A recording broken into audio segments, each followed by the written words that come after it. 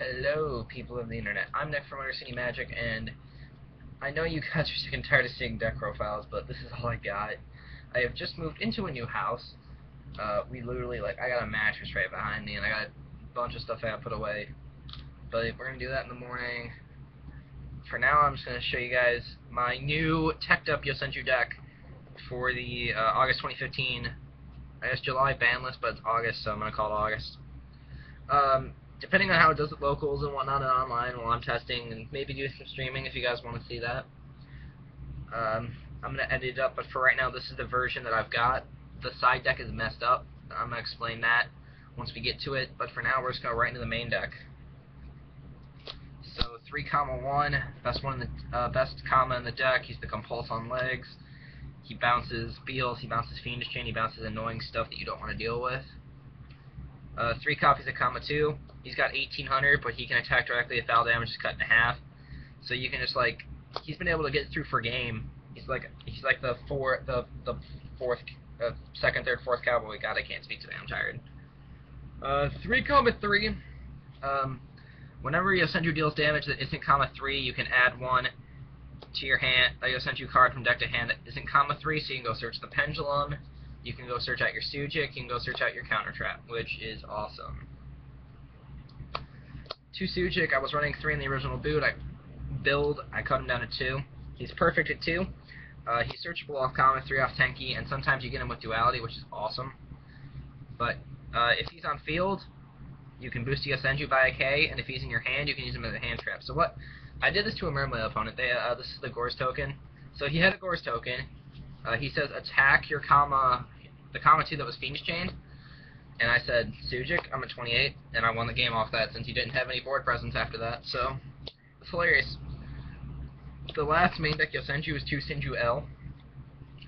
While he's in your Pendulum Zone, if Yosenju would be destroyed, you can put him in the extra deck instead. So it says no Bottomless, no Torrential, Regeki, or I guess Regeki or Dark Hole if you have the Pendulum version, which is shit. Don't play that. Bottomless, Torrential, Mirror Force, any of that stuff. And then if he's in the monster, if he's on the field as a monster, when he's summoned he goes to defense. And 21 defense is very hard for decks to get over with in the main. They have to go into their extra, which you can easily stop because of all your floodgates. And he can only be targeted. So no Fiendish. Oh, I'm sorry guys. Anyway, Fiendish Chain has to go to him. They can't depriz you. Ragnar Zero has to go to him, and since he's a rock, Tenki can't get him. So that's awesome. So yeah, I run him at 2, you only need 2. You couldn't run him and play just Floodgates, but I don't have Floodgates, so he's in there. Thunder King, because it's an anti-meta deck, you have to run Thunder King, and when you go Thunder King set 4 against 90% of the format, they just lose. And then the last monster in the deck is Commandant. I just want to, I know I'm not a rarity whore, but this is fucking sexy, dude. But anyway, I run 2 Necro Valley, so spoiler, and he's in there. And if I already have a Necro Valley in hand, then he's a 2100 beater that kills Denko like no sweat, and I hate Denko. That sums up for the monsters. I believe it's 15. That's a high amount since you want to run traps, but I don't have the good traps, so that's where it is. On to spells, I'm running 3 copies of Fire Formation Tenki. All of them are Beast Warriors except for Yosenju L, and you can get him off duality. 3 duality, you never special summon, so well you only special summon if you're cowboying, and if you're trying to cowboy this turn with duality, you're doing something wrong. But this is just more consistency. I would take out the Defige and the main deck Dark Hole, or not Dark Holes, MSTs for upstarts. I just don't have them. But like I said earlier, I'm on 2 copies of Necro Valley, which these are also very shiny. These are the secrets. So that's cool. But this isn't my tech. People have come up with this before, but I just love the fact that this craps on so many decks. I'm just gonna run through all the matchups where Necro Valley is good. So we'll begin with Nekroz. They can't banish their mirrors out of their graveyard. They can't Valkyrus you since they have to banish, and Necro Valley says no. They can't summon off of Cycle, and they can't do any shenanigans with soul releases or any crap like that. So that's awesome. Against BA, Oh, I'm sorry guys, I'm like exhausted, but no Dante recycles, no special summoning off that one guy that comes out of the graveyard, so yeah. And they can't banish for Dark Armed if they're running Dark Arm, so. And last but not least, we have Shadalls. Let's just pull those out real fast. There is no Shadal recycling from Winda and Construct dying, since you can easily kill them. Falco can't summon out of the graveyard, and they can't recycle. Like, they can't summon Emerald and put their fusions back in the deck, so that's awesome. They can't drive Avarice you either. But it crafts on so much more stuff. I'll probably make a whole video speaking on why Necro Valley is good. 2 MST, you hate Fiendish Chain to an Oblivion. 2 Dark Hole, I wish I had a Regeki. I'd probably do 2 Dark Hole and Regeki since I need mass board destruction. With Yosenjus, you never have a field, so you're always fine running these board wipes. As you can just board wipe them, summon your field, and attack for game. Defish, this would get taken out with the MSTs for upstarts, but Defish still shits on the meta like Necro Valley does. My last spell is a 1-of Creature Swap. Basically, Yosenjus, they bounce to your hand. Like, the 12 Yosenjus that bounce, they bounce to your hand no matter whose side of the field they're on. So you could summon you can summon out your 3 Yosenjus or 4 Yosenjus or whatever. You can use Common 1 to bounce their guy, and then end phase, you keep their second monster, and end phase, the Yosenju that you summon goes right back to your hand.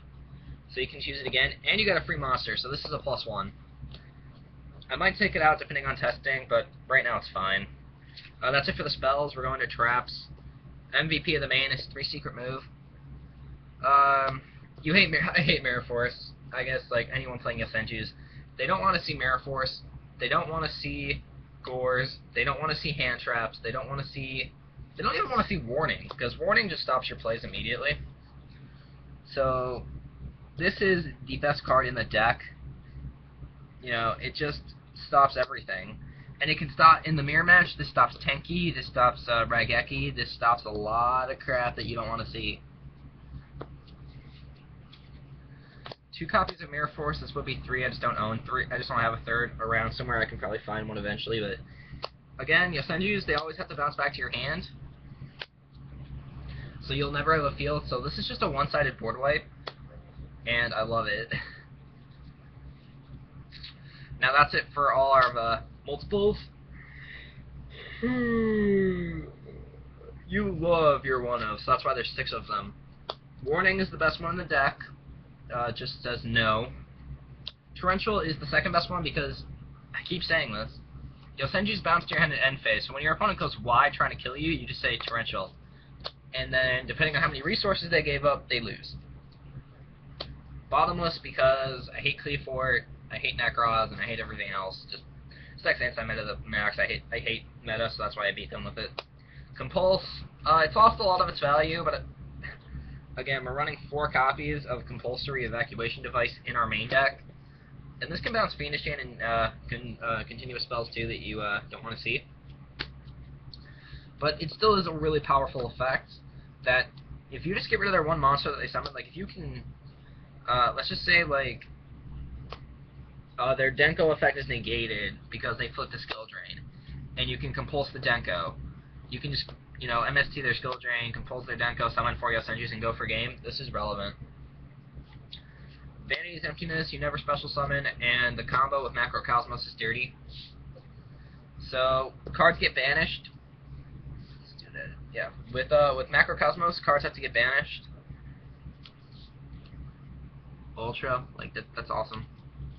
I'm not ready for it. I'm just saying, like, a lot of my cards are shiny and I like it, but I always like running commons too. Like, I should have bought the common macro, but this was like 40 cents, so I bought it. Anyway, Vanity says a card needs to go to grave, but macro says cards can't go to grave, so as long as you have these 2 up and you can protect the macro from MST, Twister, any of that crap, then your opponent can't special summon, and you can just summon 4 Yosenjus every turn and go super dirty nuts. And that's it for my main.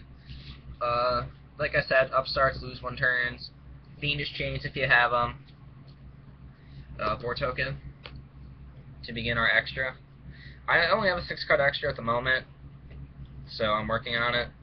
These are just a bunch of random fusions. Like, This is just a bunch of random fusions that I threw in to the extra to confuse my opponent. Like, I would have, what did I have? I had Parapsychroid face up in my extra deck, so it's like, oh, they're playing Roids or Cyber Dragons. And then I saw in common one, I'm like, what the hell is this?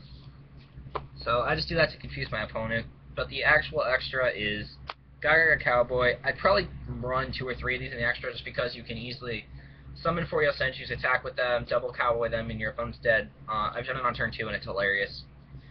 Dweller, the 3rd Necro Valley, and this just no BA, no hero, no Nekroz, none of that crap. Samurai, because you can target itself or Cowboy, and it allows for some dirty plays. Tiger King, probably run a second one of my extra. Skill Drain for non-Beast Warriors. Gets Tenki out of the deck and can make a rank 4 immediately.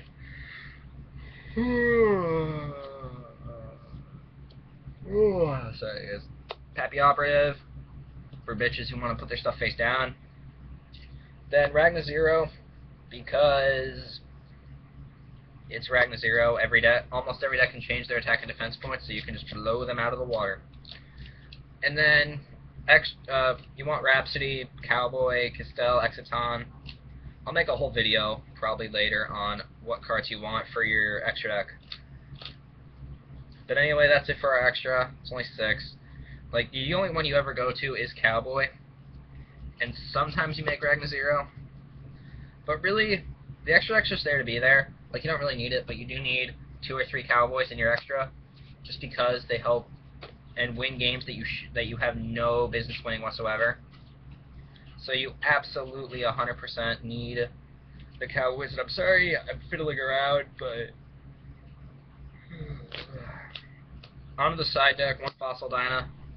I might move this to 2 and put it in the main, but this is Vanity's Emptiness on legs. The problem is he's a puny motherfucker, which is why I hate him, because all my bitches in the main can protect themselves. And, you know, have at least decent-sized bodies, but he's wimpy. So I might just take him out entirely, but for now I have 1 in my side. 2 copies of Knock, should all hate. Battery Man hate. You hit their micro cell, they can't play. This is mostly for dolls though. 2 copies of Soul Release. This is my tech in my side. This is for your Nekroz matchup, your Infernoid matchup, possibly Heroes, depending on what version they have. If they're running Blaze Man, you don't want to run Soul Release because they're just going to recycle.